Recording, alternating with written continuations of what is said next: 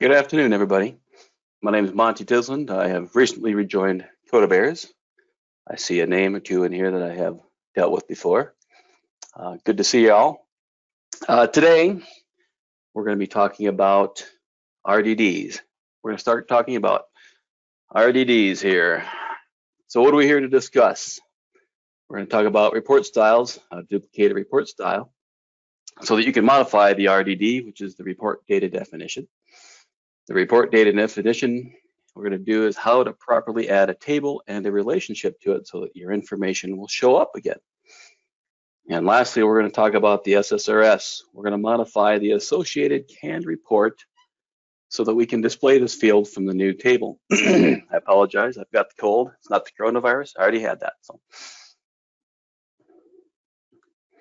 So anyway, let's get on to the demonstration here. Let me find the right icon here. There we go. All right, this is done in 10-600. Because they wanted me to, I've been in 10-400 for a while, so please forgive me if I'm a little slow with this. So what we're gonna do is we're gonna go down here to the report style maintenance, and that's gonna be under system management, reporting, and we're gonna go to the report style. All right. Now, there's a reason why I do this, just so that it's easier to find the information, plus you have to do this anyway. So I'm gonna pick on the order acknowledgement.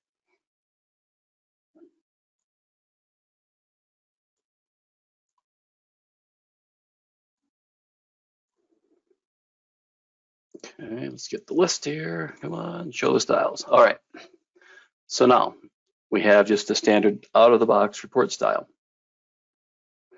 So what we want to do here is we're going to go up here. We're going to go up to actions, copy, report. What it's going to do is it's going to copy the standard out of the box one. It's going to put it in the custom reports folder under the sales order acknowledgement. Here, while I've got this going here, let's do this. Let me get the SSRS portal up here so that we can show you where it's at. All right.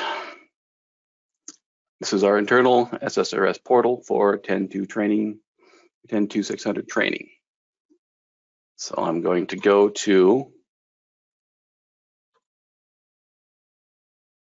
custom reports, and we can see there's a sales order pick list and this other potential one here. So let's get this out of the way. I'm going to tell it to copy. Looks like something's going on. Come on. There we go. All right. So you can tell the difference easily because style number is pretty low. All the ones when they add styles, the style is going to be greater than 1,000. So we're going to give this a different one so it's easier to find. I'm just going to call this, if I can type, Monty order rack. Now things that are important are the report style, has to be SQL Server reporting. This is the one we're going to change here in a minute. And the report location you can see has suddenly been moved to this. If we pull up this now and I refresh it, we should see 3. And here's the sales order acknowledgement. Now we have those, it automatically copied them over. One thing to note, be careful copying them over because it may overwrite what's currently in here. If you already have one, I would suggest you do it manually. All right, so anyway, so we've got this in here, we've given it the new name. And so what we're going to do now is we're going to go to the order rack. And I'm just going to right click from here, just as easier, go to the report data definition. Give it a second to pull itself up here.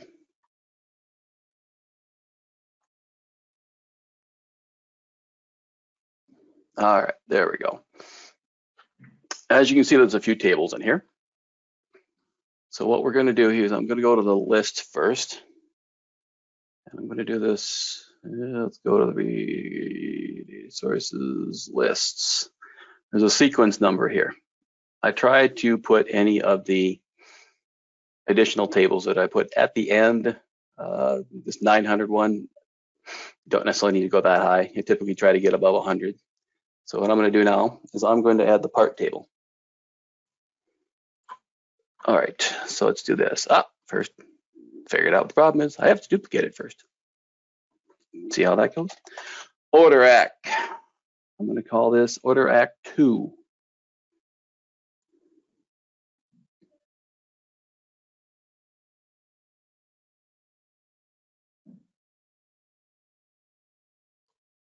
Ta-da! Look at that. Hey, look, now we can add tables. All right. Now, logic says you should be able to type directly into here. I haven't had very good luck with that, so I always go with the schema table. What I'm going to do is I'm going to put the part table in here. I'm going to grab the part. Like I said, there was one that was at 100, so I'm going to go up here. Okay, now this is in the table. So now what I'm going to do here is I'm going to save this. Okay, now by default, this is going to include everything, which is something you don't want because it slows down the whole process. So what I'm going to do, I'm going to touch off it, then touch back to the part one, and I am going to exclude all columns. Save it and then refresh. Because we don't need them all, we only need a few. So now they've all been excluded.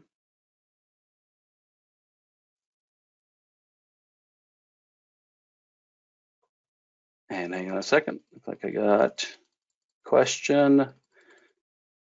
What is the new certificate field used for? To be honest, I don't know. I'm new to 10.2.600 myself, but I'd be happy to find that out for you. So we will get back to you. Thank you for your question. All right, so now we have everything in here.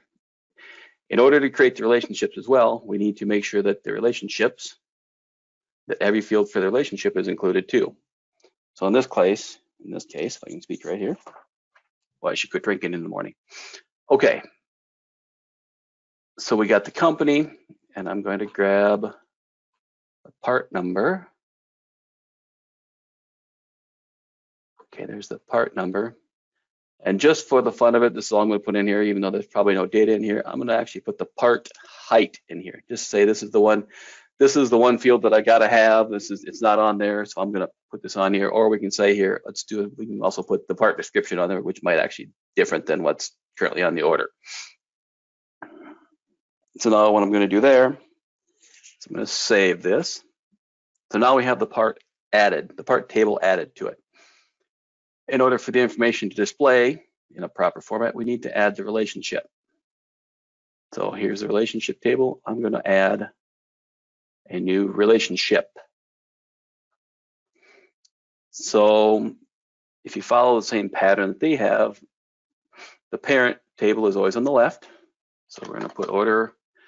We're going to put this as order detail. And I always use a 2, not to spell out the 2, but TO, but do that. And we're going to put part. I noticed that some of them in Epicor have that too, but just my way of doing it. And I'm going to call this order or detail to part. Come on, fingers tight. And then we have to tell it's the order detail. Skip the key. We're going to call part. The relationship type is kind of critical here. Definition only is an inner join. Output is an outer join. So I always use output just so it's that way, so that you're safe, just so in case you don't lose anything you want. Then we have to add the fields how we want to tie to it. Here's the company, and the company, you can push this to add another one, or from right here, if you hit tab, it will automatically add another line too. Oops, missed it. Part num, and then we go to part num. So then we save it. This is order act 2 now. So now we've done everything we've needed to do to the RDD in order for it to be functional for it. But now what I need to do is I need to tie this to, I need to tie the report style, the new report style to this. So we're going to exit out of this. And depending on, sometimes it does, sometimes it doesn't. Looks like in this case it does. So we have to select the new order Act 2. While we're on the right one, we're on the one that I created. This specifies it's going to use this data definition in order to generate its data. So now I can hit save. Now, at this point in time, normally what I'd tell you to do is I would tell you that now the easiest way to do this is to go to the order entry form and then generate a report that you want to, or generate the report that I put in here, and you actually tell it so that you can display the data. You just go grab the report GUID in order to do this. However, this being a temp database for the training database, there's a CRM module that we have the license for, but it's not turned on, so I can't show you that. So anyway, so what I'm going to do now is we're done with that. I'll just leave that sitting here. I'm going to pull my report builder up. And I am going to go, hang on a second, let me come over here.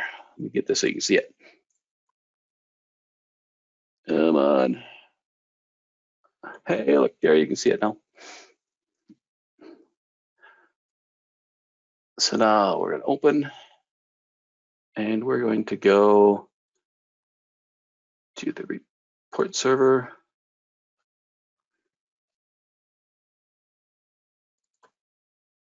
We're going to go to reports. We have to find that custom reports. And then we go to the sales order acknowledgement.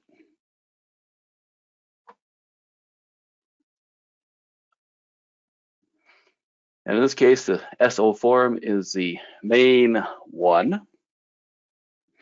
So we're going to go with that one.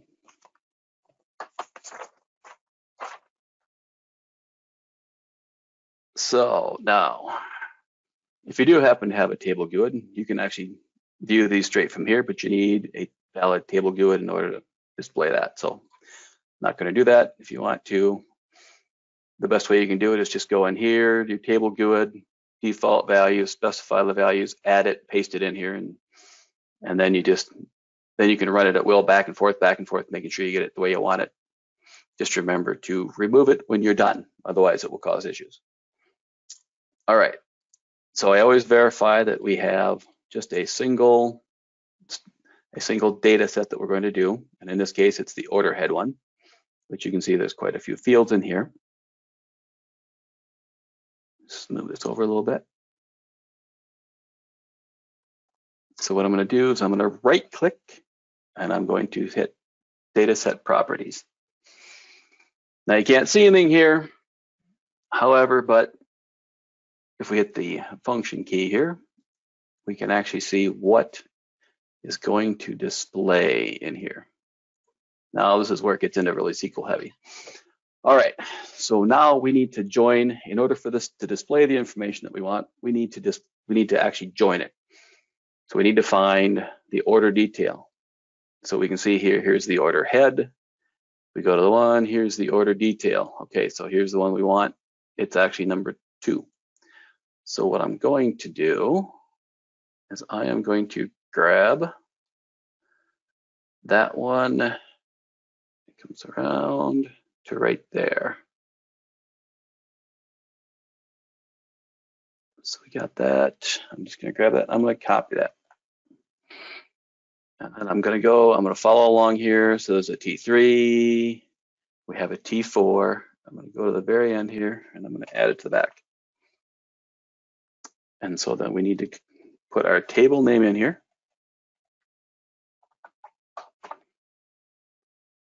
And we need to be careful that we leave the underscore because this is where that table GUID sits. And since this was 4, we need to name this to 5. And everything after this needs to have a 5 in it. And in this case, we need to change how it's linked because in this case, it is tied together via the part number. Clear as mud? Are we doing good?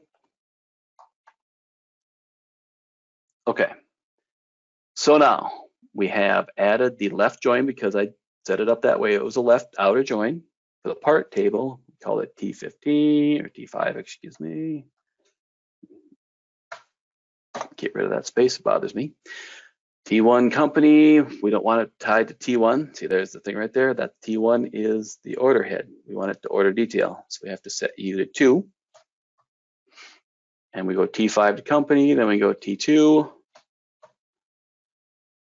part num, T5 part num. Okay, now we have the join done. Now what we need to do is we need to add the field. And what do I call that? What was that? Part height. I'm going to go T5 dot part height.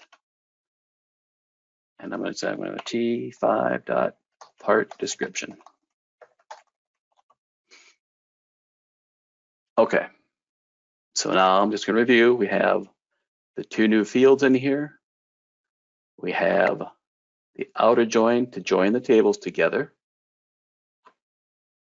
So I think we have everything done this so far. So I'm going to hit OK. Step 1 is complete. There's a second step to this. Now we have to go to the fields. So now it's actually in the query, but it's still not displayed in a field. It's just going to show up on this list over here on the left. So we add a query field. And you can call exactly what was in there. Part height. Part height. The one on the right is what's coming from the data set that I just modified. If you want to call this something else, like in some cases you can get a supplier part number or a supplier number from a couple of different tables. You can call it, in this case, we can call this part height, or part height part, or whatever. The one on the left, you can name whatever you want. So we're going to add both of them. Part description. Part description. All right, so now let's do a quick look just to see if we do have a part description in here already. Part num. Yeah, see, here's the part num part description. So there's one in there already, but it's named differently, so we're okay. So once we have those done, now everything is done. So when I hit OK, you should notice this bar on the left moved just a little bit. So this should be at the very bottom, your new part height, new part description. One thing before you go too far now is try to preview it. If it has an issue, it'll tell you right now before you even do it. So look at that. So now we have something. So now we have this field, and we can put it on the field. We can put it wherever we want.